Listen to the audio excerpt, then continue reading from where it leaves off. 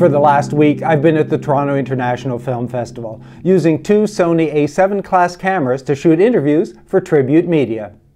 This hotel room is our studio. The A7S is the main camera fitted with the FE70-200. It's taking the close-ups of the guests. The second camera is the A7 Model 2 with the FE2470 for its two shots, intros and extras. I've done a lot of fine-tuning since we started, so let me share my observations and tips if you're going to be using the A7s in a similar situation. For lighting, I use 3 Westcott fluorescent heads with softboxes, about 1,000 watts of illumination on 100 watts of power. We don't want to overheat the room or blow circuit breakers. An Ionero redhead chimera rounds out the lighting. Its tungsten lamp is a lower color temperature than the fluorescents. Using the A7S's custom white balance, I balanced at 4100 with 1 step of magenta shift. I transferred that setting manually to the A7M2. I recorded using XAVCS, 30p at 50 megabits. I needed manual exposure and manual focus to keep them from changing unexpectedly in the middle of a shot. Using the mode dial's video mode, I selected manual exposure, shutter speed of 1/60th for video. I wanted a fairly shallow depth of field and started at f5 with an ISO of 640. That proved to be a little too shallow, so after the first day I went up to 7.1 and adjusted the ISO to 1200.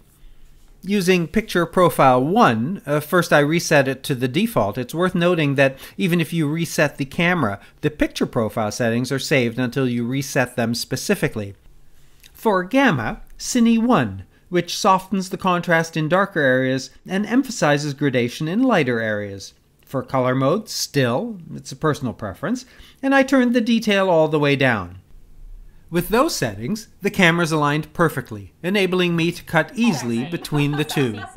And those settings don't require any color grading, an important consideration with the tight schedule.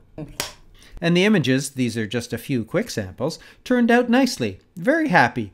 Great definition with a soft background. Impressive, considering that we're shooting at f7 in a small space where there's really only about a meter between the subject and the background.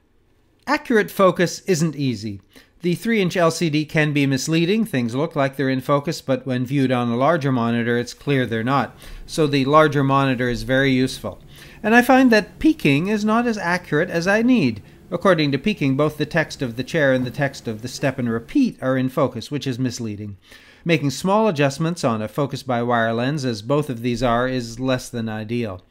The lenses do both support back focus, by which I mean you can zoom in, focus, and then maintain focus throughout the zoom range. I did find that on the 24-70, where the zoom and focus rings touch, I needed to be careful not to nudge the focus while adjusting the zoom.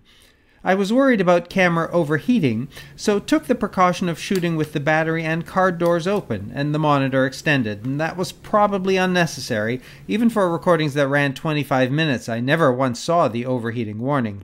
I had 2 batteries for each, and although they ran down quickly, more quickly on the A7S than the A7M2, there was lots of swapping, but I didn't run out of juice during our hectic schedule.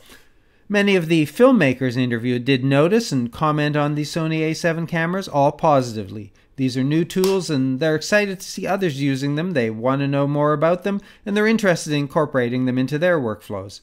One last thing, audio. I used an external mixer recorder, the Tascam DR70D, which has 4 XLR inputs, to which I connected 3 Sony ECM44 hardwired lavalier mics. Output to the camera through the mini plug audio connector. There's no issue with the internal audio recordings, but the dual system is better quality, probably due to several factors. My recommendation is to use outboard dual recording when you can. Over 9 days, we shot more than 70 interviews. This was a hard-working, high-pressure shoot with little room for error. I'm happy with the results, but I'm now anxious to try Sony's new FE28-135 lens, which may be more suitable for this kind of video production.